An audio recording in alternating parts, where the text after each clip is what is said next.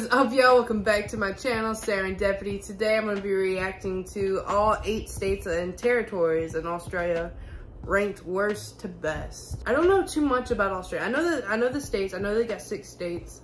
But other than that, I don't know too much. Oh, and I know that most, live on the outskirts, or really kind of like more of the east side of Australia. But other than that, I don't really know too much about Australia. So let's see what are the worst and best parts of it. So let's see. Do you love to curse, enjoy large empty swaths of extremely hot desert, and want to increase your risk of skin cancer? Well, then you might be a feral camel, in which case you're likely already in Australia. And if you're not, why haven't you moved here? With gorgeous beaches, incredible cities, great healthcare and education, and some of the most unique ecosystems and wildlife not found anywhere else on Earth, the land down under is one of the best countries to live in. But while this giant island continent country, is around the same size as the contiguous United States, it has just 1/13 the population. And over half of the 25.9 million Australians reside in just 3 cities. But doesn't Australia have like 6 states and 2 major territories? Why don't people spread out more? Well, Mr. Camel, because most of the country gets so he was about to say because it gets so hot, but isn't it like mostly desert? I guess that kind of both go together. Hot that you'll end up looking like this guy if you spend 5 minutes outside. So unless you actually are one of the 1 million feral camels that call the outback home, you'll probably want to stick with 85% of Australians who live within 50 kilometers of the coast. Doesn't like every state touch the ocean though? How do I know which is best? Find out as we rank all 8 Australian states and territories from worst to best. And let's hit 5,000 likes for a video on the 10 best cities in Australia. Number 8. Actually, we're gonna start off with a quick honorable mention. The external territories. That's right, Norfolk Island, Christmas Island, the Cocos Islands, and a few other islands that no one lives on. I didn't forget about you. Now don't get me wrong, these aren't terrible places to live and are breathtaking with plenty of endemic species and extravagant landscapes. Christmas Island's nickname is actually Australia's Galapagos due to its unique red crabs, booby birds, flying foxes, and hundreds of other animals and fauna found throughout the tropical jungle and surrounding coral reef. And the largest and most inhabitable of these islands, Norfolk Island, is home to the tallest pine trees in the world, beautiful beaches and rolling pastures, and some of the rarest birds. If you don't mind a very slow-paced lifestyle with few modern conveniences, and most things being more expensive as they have to be shipped in, the external territories might seem like paradise. But considering they all have a combined population of only around 5,000, the extremely isolated lifestyle isn't for most.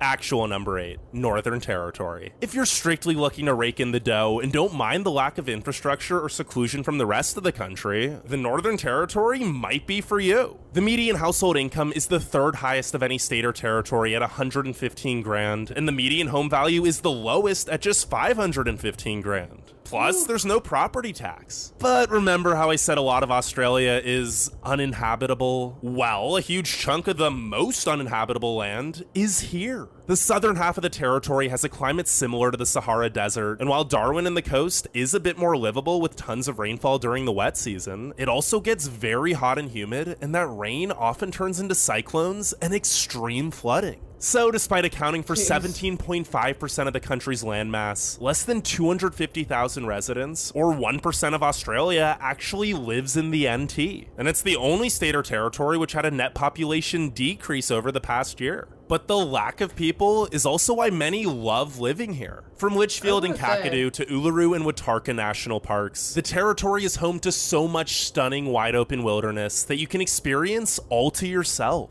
Although you might not want to be too alone, because not only does the Northern Territory have the most saltwater crocodiles in Australia, it's also by far the most dangerous state or territory, with a violent crime rate 323% above the national average.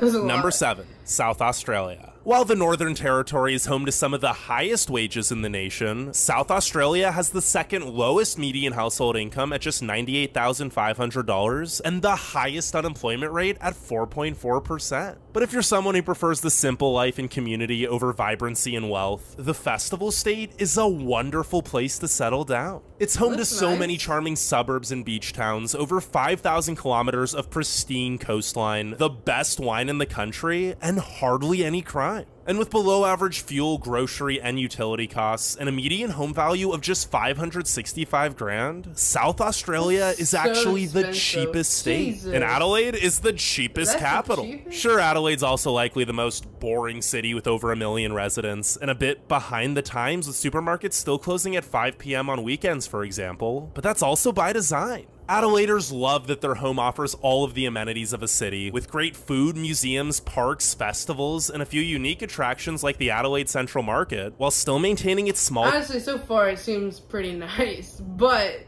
I just can't, like, the median pay is 98,000.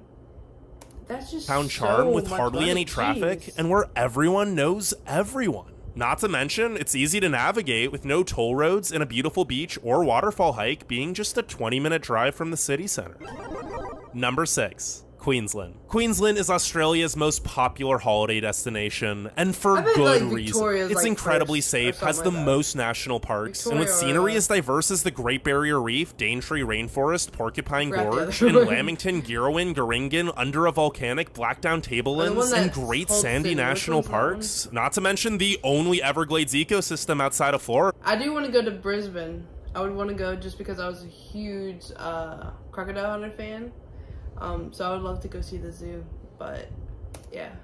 It's debatably the most beautiful state. And if you prefer a more chill vacation, the Sunshine State also offers plenty of theme parks and resorts in the Gold Coast and over 13,000 kilometers of jaw-dropping beaches. So while many used to only holiday here, that's quickly changing as more people learn of Queensland's exceptional small cities and towns. In fact, it's now the fastest growing state and one of only 2 states where over half the population doesn't live in the capital. And it's not because Brisbane sucks. It's actually often ranked as the most livable city in Australia, as it's not nearly as congested or expensive as Sydney or Melbourne, while still offering legit big city amenities and experiencing rapid growth, especially with the Olympics coming in 2032. But while Queensland's economy is the second fastest growing of any state, it still has some catching up to do, with the 3rd lowest median household income of just $105,000. Because of this, and the fact that the housing market is booming with a median home cost of 788 grand, the Sunshine State has the highest poverty rate at 13.5%. Number 5.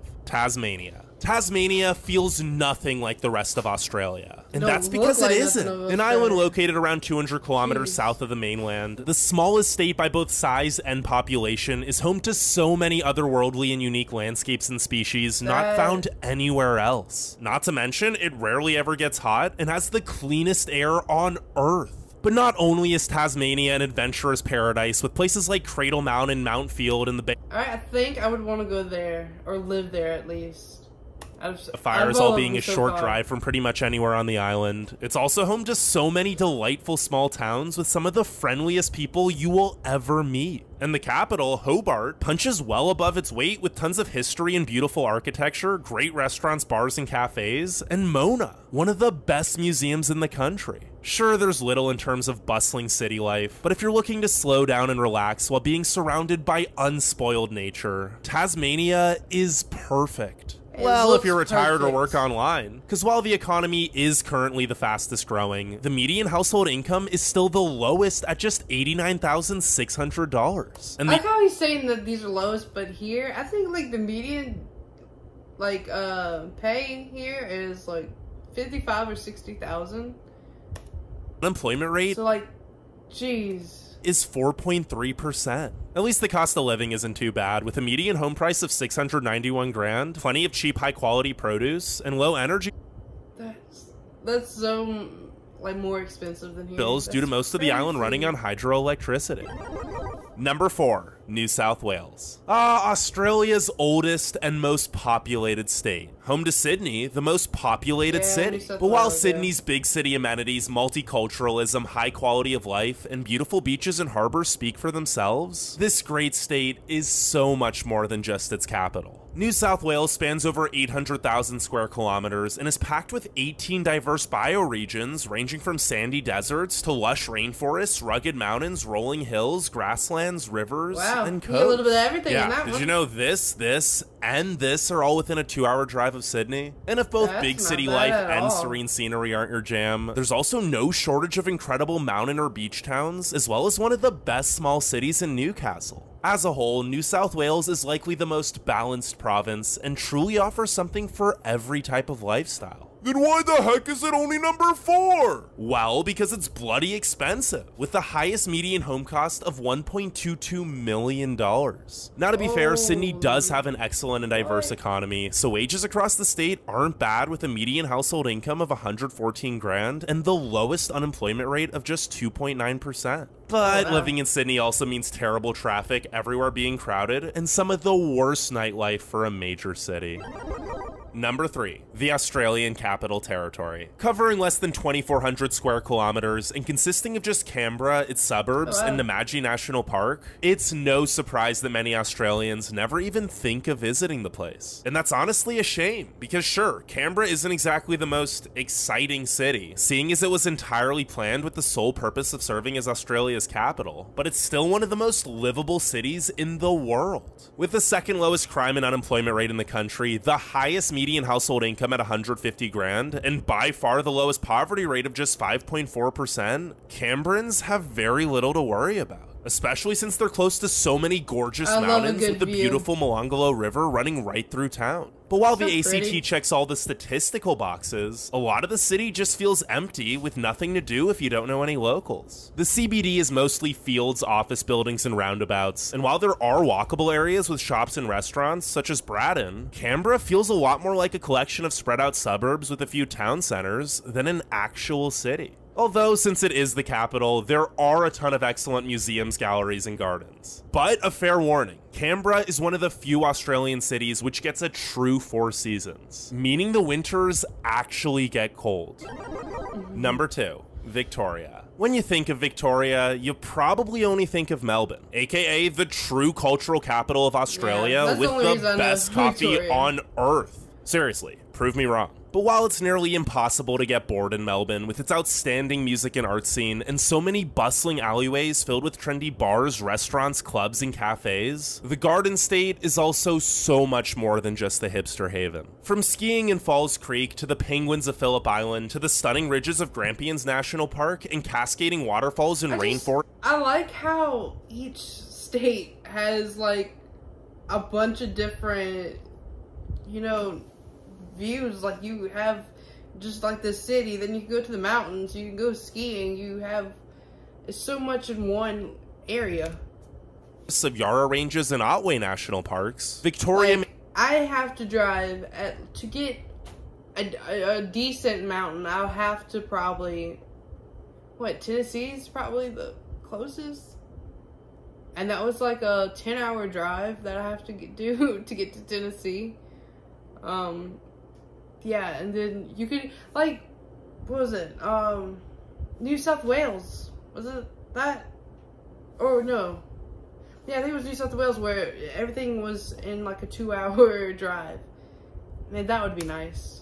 Only account for 3% of Australia's landmass, but there is no shortage of sensational scenery. Not to mention, it's by far the safest state and home to the Great Ocean Road, the most beautiful drive in the country. But 75% of Victoria does live in Melbourne for a reason. With a stellar job market, world-renowned universities, tons of history, a hip and accepting culture, an excellent public transit, nightlife, and infrastructure, it makes sense that Victoria's capital is growing faster than Sydney and will likely eclipse its population by 2050, especially since it's cheaper. Although it is still pretty darn expensive, with the statewide median home price being $966,000. Oh, and did I mention that Melbourne can get 4 seasons in 1 hour? Yeah, one time the temperature dropped 10 degrees Celsius in 3 minutes. Now, before we get to number 1, make sure you leave a like and subscribe, and let me know what you think the best state or territory is and why. But without further ado... Number 1. Western Australia. Bigger doesn't always mean better, but Australia's largest state by total area, accounting for nearly 1/3 of the country, is also the best. Surrounded by 21,000 square kilometers of captivating coast, Western Australia is home to so much enchanting untouched wilderness. But the best thing about living here is that it's still incredibly affordable, with a median home value of just 630 grand, while also having the second highest median household income of 116 grand. Now, this is mainly due to an abundance of mining jobs, which aren't necessarily the most stable, but Perth's job market is growing and diversifying too. And speaking of Perth, it's likely the most underrated capital, with a hip music and art scene in Fremantle, excellent suburbs and beaches, solid public transit, above average nightlife and restaurants, and a relaxed, stress-free lifestyle. Outside of the state's extreme isolation, with Perth actually being the most isolated big city in the world, there's just not much wrong with Western Australia. And that's why it's our best place to live in this fine country. He says that Western Australia is the best state to live in. If you live in Australia, let me know what's the best state in your opinion. I thought Victoria just because you always hear of Melbourne. I didn't think it would be Western Australia just because I know that least amount of people probably live there, especially like 2 million people, and that's a huge state to only have like 2 million people in. But I wouldn't have thought Western Australia. My pick from this video, my favorite would probably be Tasmania. It just fits, I would think fits me, so if I have to move to Australia, I probably would pick Tasmania. It just seems nicest. They all seem pretty nice to live in for the most part. I hope you enjoyed this video, and like always, there's more to come, and I'll see you in the next one.